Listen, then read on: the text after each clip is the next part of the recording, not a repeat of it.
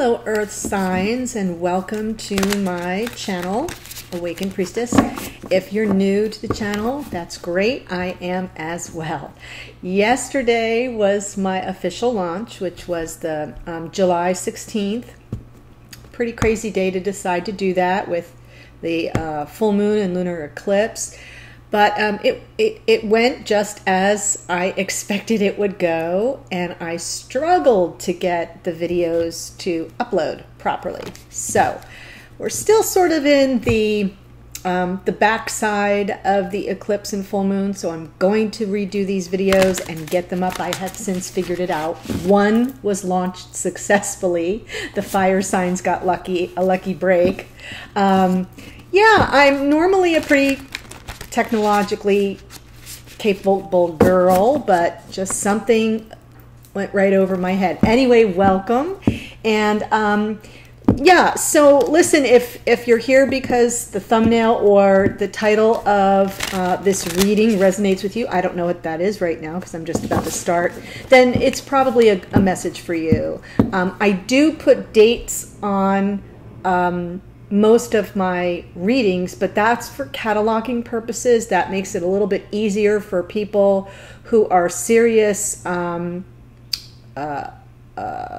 observers of readings that want to go back and check to see, oh, well, you know, this is happening now, what was happening 3 months ago, and then they can go and find it. But generally, my intention is that the readings are timeless.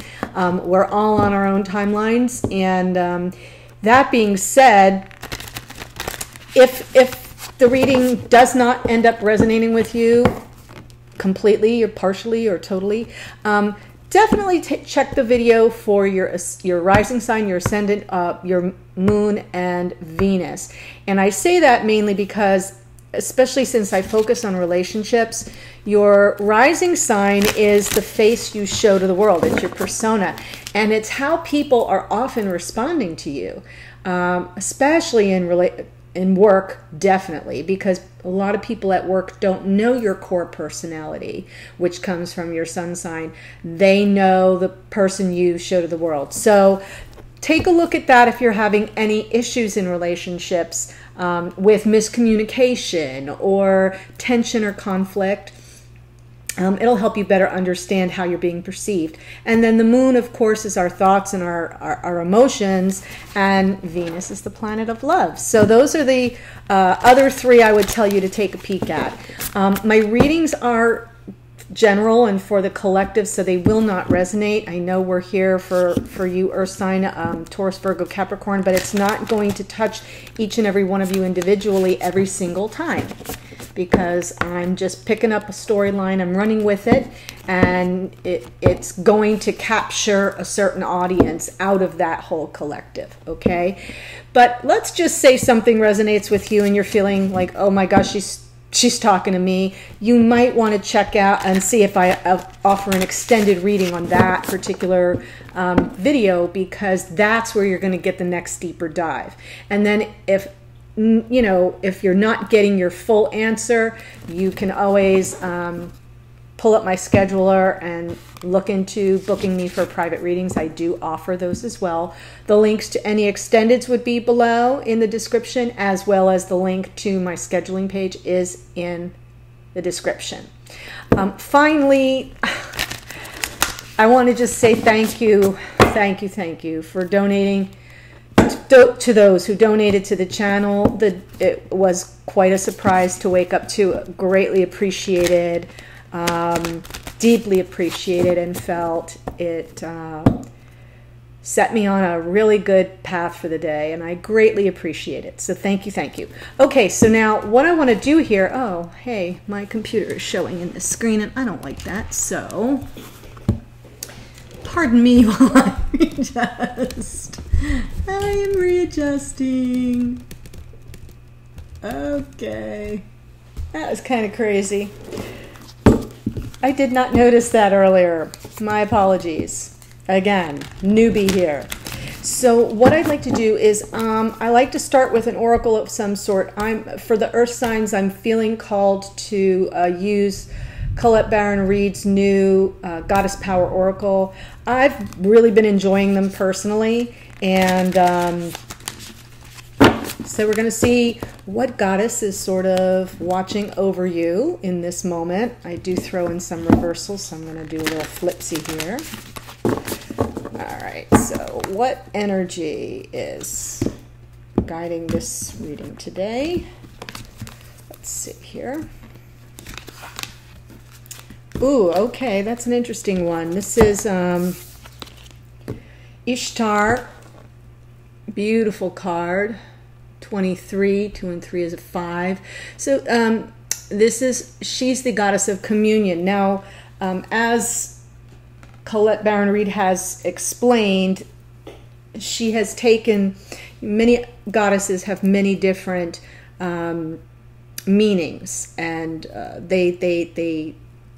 what she has decided to do is to boilerplate down to the essence of each of the goddesses she chose to represent and modernize it, give it a modern twist. So I'll just give you a little bit of a flavor, and because it came up in reverse, that means it is an alignment message. So let's see where we have room to align when it comes to communion. It says, when you refuse, ooh, wow, this is cool. When you refuse to see the signs, it can ultimately take you down a path you really don't want to be on. When red flags indicate something is not quite right, it's not a sign to jump in with both feet. It says, this is not for you, this is not yet, this is to be revealed. If you choose to move forward stubbornly, you could find yourself back in an old lesson you'd rather not face again. When you are attached to an outcome, oh wow, that's so, I'll say that again. When you are attached to an outcome and unable to see another option, you might say, the oracle said this wasn't in my best interests, but I'm going to go do it anyway. The truth is that the goddess Ishtar is offering this alignment task for you now. Trust that the wisdom in the universe will provide with perfect form, but in divine timing. This means you might have to wait for a while, reconnect to your partnership with the goddess, and trust that you will not be left behind. This connection is at the core of everything. Okay, so a little bit of divine timing. That may be a harbinger of things to come within the reading, but otherwise a pretty good message, I think. A good way to start. Okay. So let's see what's in store for you. The goddess of communion and sort of, I'm taking it to mean, let's commune with spirit. Let's commune with our higher power. Let's not put blinders on and fool ourselves. Signs are signs, messages are messages. We get them, and we should all be working to be aware of the signs, to allow them to move through us and pass through us and then guide us ever so gently. I mean, we are operating under free will at all times, so denial is part of free will, but I think that this goddess is saying don't be in that space. Don't be in that space. All right, so let's see what we're dealing with in the underneath. The energy underneath is the Queen of Cups. Okay, so that's encouraging. There's a lot of love and emotion, nurturance, emotional safety, emotional security. Okay, and then we've got the King of Wands. So now we have a Queen and a King, and we have Devil energy there, Capricorn, which is an earth sign. Okay, 10 of Swords is the opportunity, and 5 of Pentacles is what's coming right at you. 5 of Pentacles followed by the 10 of Swords. Okay, so we've got to be on the lookout here. 5 of Wands, strength, some Leo energy there, and Justice. Okay, Justice is the Libra energy. So what it seems to me here is that in this particular storyline, you or the other person is the King of Wands. Because what I'm feeling here, Queen of Cups being the underlying energy, I feel that's coming from you. And King of Wands is passionate. This is a person who knows what he wants and he goes for it, he or she. I'm just only using the male gender because it's a king, but the energies can shift. And the storylines, you know, the placement in the story can shift, so feel free to flip back and forth if you need to. And so the fact that we've got the devil energy following the King of Wands makes me feel like there's some sort of temptation here. There's a possibility of not everything being on the up and up, a little trap-like. And because what's happening in the situation here, or the opportunity, it says, is the Ten of Swords, there's an ending here, but it's through communication. So there might be some sort of finality coming from someone that you love very dearly. And the Five of Pentacles, as what's coming at you, is feeling left out. So if you're being cut off, if this ending, right, the cycle is ending with the Ten of Swords, which is, you know, it's sharp, it's cutting, but it's a like, put a bow on it. We're done here. That's going to leave you to feel a little left out. And the advice here is Five of Wands. Don't go in the mud. Don't scrap about it. You've got strength on your side, and justice will prevail. All will work out in the end. Okay? So I don't feel that that's whoever this person is going to get their comeuppance. I don't feel that from the Justice card. I feel it's a matter of character.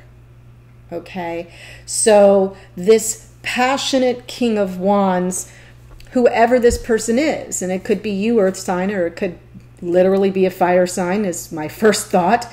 But we've got your earth energy here in the devil, and, you know, which is Capricorn, doesn't have to be, but I'm just saying, it feels to me that this is your take notice, heed the warning, that all that's coming at you, that's flowery and passionate and has, you know, all the right words at all the right moments, may be setting you up for a fall. And, you know, you can't fall any further than face down with 10 swords in your back. Buyer beware. And how that may make you feel is, oh my gosh, like, you know, I'm just completely left out in the cold. I'm abandonment, fear, and the advice to not engage with any level of hostility. Stay in your strength and your truth. Here's the truth. Justice will prevail. The scales will balance. But you have a lot. You have 1, 2, 3 major arcana cards in just this small little reading, which is pretty impressive. It's a lot. It means that this is probably a very strong message for whoever it's resonating with. And let's just take a look at a couple of things here. I want to see more about the devil energy. As you'll notice, I don't use reversals, and, you know, it's not a judgment against it for me. It's just the way I was taught and how I learned. And I feel, you know, because you've got the devil sitting here, it can be negative, it can be positive, right? Because the devil energy is still, it can be about release, being released from something that seems toxic. It can be that. depending on the cards that are around it. Being that it's followed by the Ten of Swords, I'm not guessing that it's a positive meaning today. So I'm going with something is amok. So let's look at this. We've got Knight of Swords, okay, fast moving, the Fool, and Temperance. Wow, look at all the major arcana in this reading. I'm flipped out here. Whew. Okay, so now I'm convinced the devil energy is your warning, but it is your energy here. Not that you're the energy of the devil, but this card is for you, representing you, because what we've got here is the Knight of Swords. So the Knight of Swords usually comes in fast, one of the faster moving knights, with, you know, protestations of their truth. And it feels to me like that may be what the lure is with this King of Wands, is that's the energy that's coming at you, is fast, with lots of words to distract you. And the Fool is, it's like saying, nope, this is your, you know, exit stage left. Don't even look, just take that leap and exit stage left. And wait, have temperance. Wait for all the glitter to pass. Because if the Queen of Cups is really underlying the energy here, it's not happening in this first round with this person. What you're going to end up with is stabbed in the back. So the Temperance tells me that if you don't want to be feeling left out in the cold, sit tight. Have patience. Have faith in yourself. Because that's what the Strength card's about. And justice, one way or another, balance will be achieved, right? You're going to get the fairness one way or the other. Whether you find out the truth of this situation is not going in your favor, you'll find out in advance if you can just hang tight a little bit.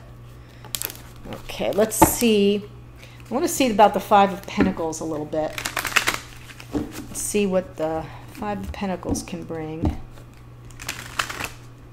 I'm not looking for anything specific, but I just want to see if there are any people type energies around it. Seven of Swords, sure. Super sneaky. Somebody is not being honest. There's some deception here. Like a thief in the night with your heart, right? Five of Cups. Ugh, okay. Lots of sadness here coming off of that Five of Pentacles, two fives. A lot of grief, okay? And then Nine of Swords. So now you have the Nine of Swords and the Ten of Swords. Let me learn how to hold my cards, people. Okay? So, yeah, this... We're not seeing Cups energy here is what I'm trying to say. Okay? So this Five of Pentacles, you may feel sadness and fear, because deep down inside you kind of have a gut check that somebody's not being on the level with you, and that is bringing you all kinds of sadness. You're staring at the Three Cups spilled over, but there's Two Cups behind you, and that's what the underlying energy of this entire reading is. Let the Queen do her job. She will bring it in. It will come, but it may not be in the wrappings of this person that you're dealing with. Okay?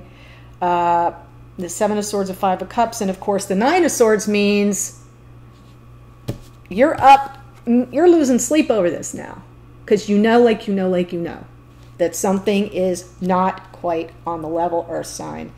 Oh, gosh, I don't like to give those kinds of readings, but what I do like is the Five of Cups is important, because the underlying energy of this entire reading is the Queen of Cups, which says that is in the picture for you. That's what you want, and it's unfolding, but you may really have to wait a little longer for it. Take a leap of faith. Don't jump at this, whoever this this King of Wands is. All right. So when I look at this, I'm saying I've got a lot of swords. Most of the energy here on the board, well, most of it's our major. We've got Temperance, the Fool, Justice, Strength. Yeah, we've got 4 major arcana. We've got a Queen, a King, a Knight. So all the court cards, one of each. But we have 1, 2, 3, 4 swords. So there's a lot of air energy here. Libra energy, Leo energy, Capricorn, I think that's your energy. And I also think whoever is watching this reading and saying, oh my gosh, that's my story, it's your Queen of Cups that are going to come in. It's for you. But we have a little bit, you know, we've got some, obviously, Earth sign with some pentacles and 2